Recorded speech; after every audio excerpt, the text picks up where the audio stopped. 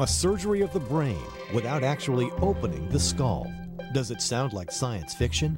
The new rotating Gamma ART 6000 is the latest technological advancement in the treatment of brain tumors and other conditions. Stereotactic radiosurgery is a neurosurgical technique that allows us to operate on brain tumors, arteriovenous malformations, and certain functional problems without actually having to cut into the patient's head. After measuring and carefully planning the treatment, the radiation is given to the target area without affecting healthy tissue.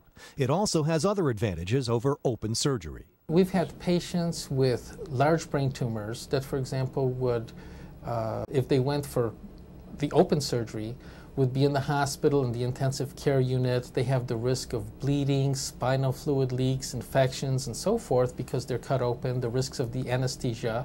Radiosurgery has been around for some time, but not everyone is a candidate for the same type of procedure. That's why the Stereotactic Radiosurgery Institute provides a wide variety of treatments using the technology that's most appropriate for the patient. We not only provide rotating gamma service for the brain tumors, but also we provide radiation oncology services for all kinds of cancers. If the patient comes here and requires any kind of equipment, we can tailor-make that equipment to the patient's needs under one roof. With this type of equipment, we've seen equivalent or better results than we've been able to achieve with some of the previous machines.